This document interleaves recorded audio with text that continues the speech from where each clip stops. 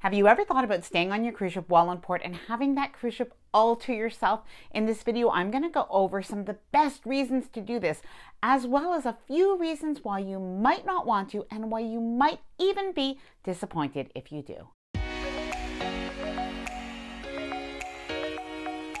Hi there, I'm Ilana from the website lifewellcruise.com. Welcome back to my channel. Now in this video, we are going to go over the 8 things that I think you're going to love if you do end up staying on board the cruise ship while you're in port, and really some reasons why you might want to do this.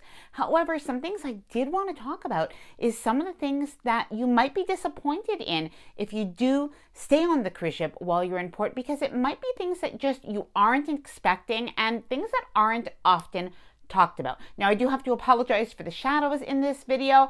I have some beautiful sun outside, but it is creating some new shadows today, and I do apologize. Even though I have some lighting here, it's just not fixing it all up, but I do want to share this information with you today. So before I get started, I did want to mention that if you enjoy this video, if you find it helpful, informative, or enjoyable in any way, then please do give the video a big thumbs up. I really do appreciate it. And of course, please subscribe to the channel if you haven't done so already. I'd love to have you here within the Life Well Cruise community. Let's get started. So the first reason why you might want to stay on the cruise ship while you're in port is that you've already been to that port before. So I guess this one is a little bit obvious, but if you've been to Cozumel again and again, or you've been to maybe Nassau, Bahamas again and again, or even maybe one of the private islands, you've been there before, you've been there, you've done that, maybe this is a really good day to give yourself an extra sea day. Now, even if perhaps you've looked at the excursions and nothing is really interesting you, you might really appreciate having that one extra day where most people are going to get off the cruise ship and you're going to have that cruise ship almost to yourself. Number 2, no chair hogs. Yes, most people are going to get off the cruise ship when you're in port, especially in those earlier hours. I have to say, by the time we hit about 2 o'clock in the afternoon, you will start noticing that people are going to be coming back to the cruise ship and it is going to start to get a little bit more crowded.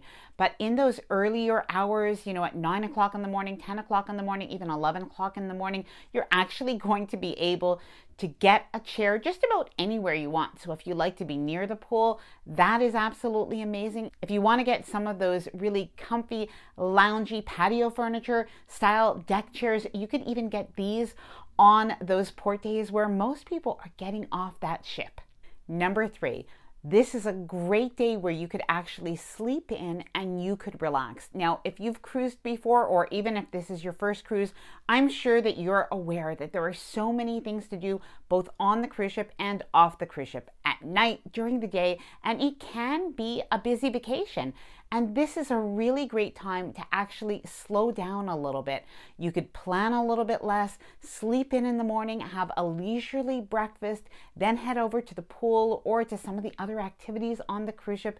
You could just have that downtime of a day that you might really be needing. It's also a really good day even to get out a book and just to have that quiet time, even in spaces on the cruise ship that are typically very busy. Number 4, go on the water slides and other activities without any lineups. Now, if you are on a mega ship where you have maybe race cars, surfing pools, zip lines, water slides, any of those really fun activities, those often come on sea days with big lineups. After all, people love these things to do.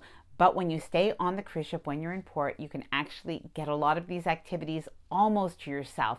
And as a matter of fact, we are going to be going on shortly on the Oasis of the Seas, and that is our plan when we're in Port Canaveral. We don't plan to get off the cruise ship, and instead we'll use that day to do some of the activities and some of the other things that we really want to do on that cruise ship when most people get off at the port. Number 5, snag those spa deals and those salon deals. Now, oftentimes the spa and the salon, they honestly don't want to be empty during those days in port. So what they will do is they will offer promotions for those days. Now, sometimes you'll have a discount. It might be about 20%. It could even be more.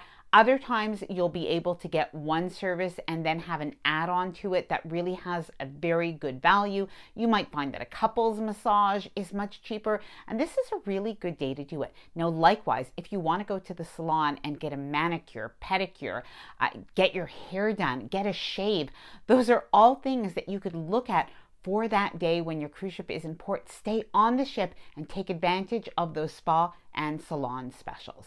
Now, you might even find other things on the cruise ship that are on special or on promotion as well, including sometimes some drink specials.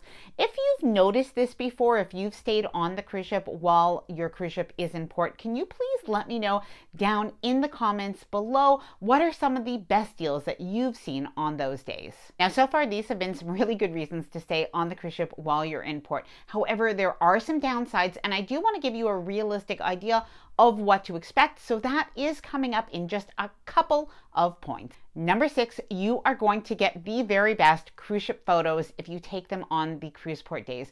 Every other day, your cruise ship is going to be crowded. However, on days where other people go off the cruise ship, these are really great times to be able to take photos of some of the venues around the cruise ship if you want to do that, of some, maybe even a couple photo or a photo of yourself. These are just perfect days to be able to take this. The cruise ship will genuinely be probably about maybe 10% full. So really much quieter. And at the same time, if you're somebody maybe who wants to do a vlog either for YouTube or just even for yourself, this is a really good day to do it. Number 7, and this is a really good one. If you have a really port intensive itinerary, you might actually physically need a day of rest in between those ports where maybe you're doing very long excursions and very strenuous excursions, doing a lot of sightseeing, a lot of walking.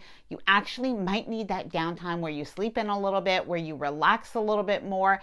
And if that's what you need, make sure that you take it. Do not feel guilty. Number 8, now this one isn't going to be for everybody, but if you're somebody who really likes to go to the gym, to the fitness center, this is a day where you're not going to have to give up your treadmill or your elliptical or any of the other machines because somebody else is waiting. You can stay as long pretty much as you want in the fitness center, and you could work off all of those cruise calories. Now, this one's a little bit of a bonus one, and it's also not for everybody, but if you do want to get your laundry done while you're on the cruise ship, and not every cruise ship does have a small laundry room to do your laundry, but some cruise ships do.